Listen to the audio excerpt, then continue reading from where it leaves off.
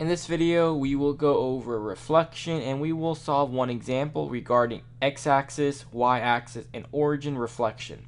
So we have a point 3, 4, and we want to reflect across the following x-axis, y-axis, and the origin. So this is our point right here, 3, 4, and we want to reflect across the x-axis. This is the x-axis, so what's going to change is our y piece. 3, 4 will now be 3, -4. It's reflecting across the x-axis. Next, we'll do the y-axis. This is the y-axis, and we want to reflect across the y-axis. So 3, 4, this value becomes -3, so it's going to reflect across the y-axis. Finally, reflect across the origin. The origin is here, so you want to reflect across the origin, so both pieces will be the opposite. 3, 4 will now become -3, -4.